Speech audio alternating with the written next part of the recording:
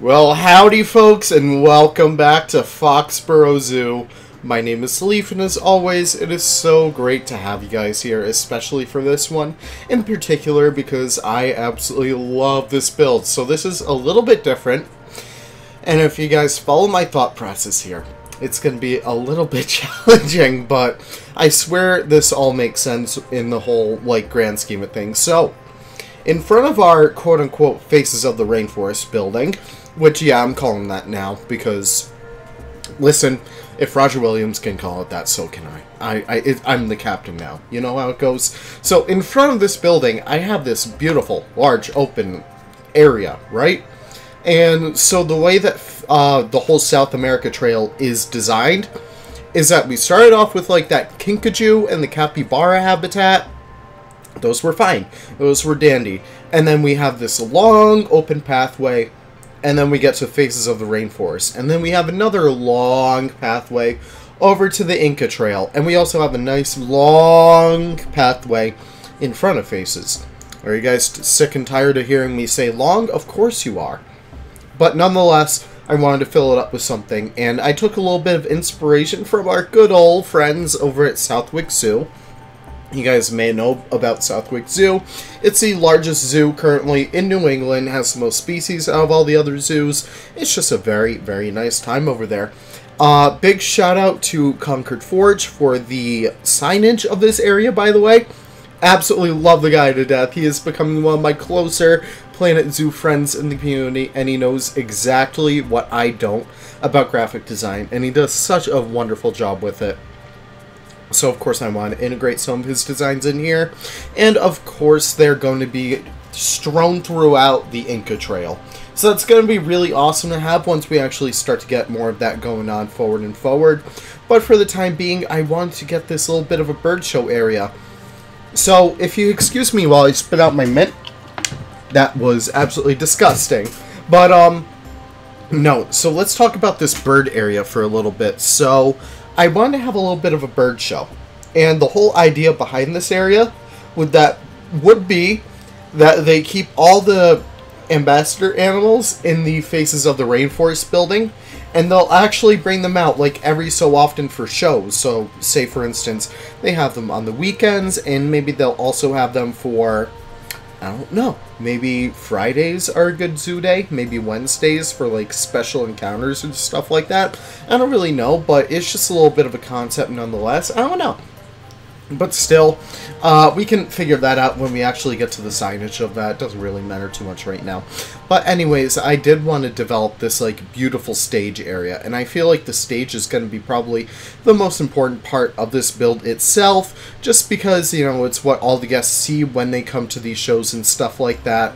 So of course, I wanted to make it look beautiful, I wanted to make it look busy, and I wanted to have it be a lot of fun as well. So you can see me start to use Nick's gravel pieces that he included in the Safari Pack. Half of this build is Safari Pack at this point. I love it so much. It is so freaking useful. I don't know how he did it, but actually I kind of do, because I was with him when he made all these pieces, but they're so amazing and so versatile. Anyways, I am kind of developing this kind of area where animals will use a gravel path to traverse. Obviously they won't do it in game, but it's still kind of the outline of the actual stage itself, and where you're kind of designed to look and stuff like that. So I have these nice big pieces over here. I have this big old tree trunk, and I actually have it become a bigger tree later down the line. You can see me start to fiddle with the pieces right now. Just to kind of draw your attention towards the center of the exhibit. And of course I wanted to have some signage up there as well. I also include some of the branches from NDP's Faux Rock Pack. Absolutely amazing stuff, by the way. Oh my god, I love it. But nonetheless, here I am working a little bit more on trying to get this stuff to work out nicely. Make sure it's a beautiful stage. And of course, we should probably talk about the animals that we included here as well. We have the Tamandua, and we do have the red-rumped agouti. Yes, so these guys are small, they're versatile. You can carry them in a little container or something, so it actually works out in terms of realism and stuff. And you can just they're pretty nice ambassador animals, is what I'm trying to say. And of course, I do try and decorate the rest of this with as much foliage as possible. You'll actually see the foliage start to take place in the live portion of this. I will include a little bit of a walkthrough towards the end, so you guys keep your eyes peeled for that. But of course, it's just a nice little build. I don't know, I really do love how well this one came out. And of course, we need to work on some seating as well. The seating is a big pain in my butt. I easily could have done so much more for it, but I feel like, you know, the simplicity of it really does work out in the end of things. So you can see me actually start to form that right now, using the little Frankfurt scale, and kind of just copying that all around, having it be nice and circular, sorry. And yeah, that's pretty much all I have to say about that. It was just really fun to develop this. I don't know. I just had such a wonderful time with this one because it's not your normal zoo exhibit. It's something completely different, and I really wish I covered up those gaps right there. Highest regret, biggest regret, I must say, if I say so myself. But yeah, here I am just working on making sure this all looks nice in the end. I do a little bit of a stairway as well, just so we can make sure that the guests can get in and out of here. Of course, I think it still is implied. Correct me if I'm wrong, Leaf, in the future. Probably not, because I don't really edit these videos, and I don't even have Foxborough open right now. But I don't think they can get down there. It doesn't really matter, though, because it's just like a little bit of an implied area. It would be nice in the future if we do get, like, you know, animal shows and, like, animal ambassadors and stuff. You guys know how I feel about those, like, all those minor features. It'd be so nice from, like, a role-playing perspective. I don't know. I just really like it. And of course, we got to continue on the South American theme. And I feel like I did that pretty well with, like, the design over there. I have some, like, temples. And I have, like, all these beautiful bamboo plants and stuff like that. It just feels very, very natural in the end. I don't know. It's just a nice little habitat. But, of course, we are doing some tiny, tiny detail work. Forge actually had the wonderful idea of having, like, these beautiful aquatic fence rods, I guess. Sort of like line the exhibit, so because, you know, guests would probably want to walk right up there, but of course we don't want that to happen, so I kind of just blockade that off a little bit over there, and I do include one in the center as well, just so guests can kind of, like, you know, have different perspectives of the show, just so it's a lot more dynamic, just so that, like, the birds, when they do fly over, by the way, this has birds, just so when the birds do fly over, they are able to utilize, like, a lot of the scene, and it gives the guests a lot more of a more rounded out experience when it comes to this. And you guys may have noticed I did turn the exhibit probably a little while ago, just to face the sun a little bit more. I feel like that was extremely important when you're working with something like this. Obviously, you'll want to, like, frame it up pretty nicely. That is it. That is all I wanted to mention on that. Working on some different seating as well. So I kind of have this, like, I guess this is kind of like the Omega symbol.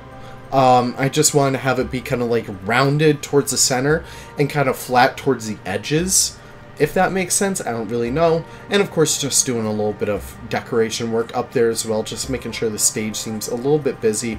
I feel like it all came out pretty good in the end as well. So I do include another layer of fences over there. I use the Australian rod fence, I don't know, but like the rusted fence. There we go. I'm so sorry, guys. I'm so tired right now, and it's just such a struggle to voice over all this, but I still hope you guys enjoy it nonetheless. But still, here you see me working on, I don't even know what I'm working on at this point. Oh yeah, I think I actually do some of the center over here. So yeah, I want to have a little bit of a center focus over here, and I actually do something really fun with the East Asia wheel birds as well. So they are able to kind of like fly in circles, right? So I have them going through a loop. Like I have them going through a ring, I guess you could say it. And it actually works out so well. It's so funny looking. But, I don't know, just adds to the realism of this. It adds to the story. Like, you know, you probably have Squawks the Macaw going and doing his magical little, I don't know where I'm going with this, guys. I'm so sorry. But, no. Here I had the wonderful idea to actually include the, educators. And I used Kai's pathing mod, free place, whatever, to actually give them a little bit more of unique standings. So I have one guy standing on a crate, and I actually hid the pathway underneath the crate pretty well. So that actually worked out very well for me. Do pretty much enjoy like how well it turned out. Of course, you can see me work with the little macaw over here. I throw this little bit of a ring over here to fly through. I think it turned out so funny in the end. I don't know. It's just such a nice... It's adding to the humor of the place. And, you know, when you're designing zoos, you want to imagine some schmuck downloads this on, like, the Blueprint Workshop. The workshop, yeah. I don't even know why it said Blueprint right there. But they're like, you know what? I'm going to explore a zoo today. Let's explore Leaf's Foxborough Zoo. And then they see that they have, like, I don't know where I'm going with this, guys. I'm so sorry. Oh, my God. But, no, here I am just doing the rest of the seating as well. I think the seating is actually finished up in this little segment of clips, so I do record these in, like, little bits of different segments because a single build can't contain my mind forever. Especially when I want something to look good for Foxborough Zoo, I need to take the time and effort it needs to kind of, like, make sure it looks nice in the end. The same can't really be said for the dioramas and stuff. As much as I do love the dioramas, they're meant to just be hop in and hop out. It's nice, quick, easy builds. And you know what? I love him for that. But Foxborough, listen, this is my baby, guys. I gotta make sure that Foxborough is treated like the queen she is. But of course, here I am adding the rest of the mulch over here, making sure that, you know, it's nice and soft for the kids to run around in, maybe to sit in and stuff. I don't know. Maybe soon we can include some, like, playground elements over there, just so guests can, like, you know, maybe kids aren't really entertained by the show, so they can go use the playground elements in the back over there, just so they're not disturbing, like, the rest of the guests. And I do have some implied areas for keepers to go as well. Maybe they need stage access, so they go through these doors and stuff. I don't really know. I'm just having fun with it, and it really is fun to make. And of course, we gotta use the go-away green doors. They look so nice over here.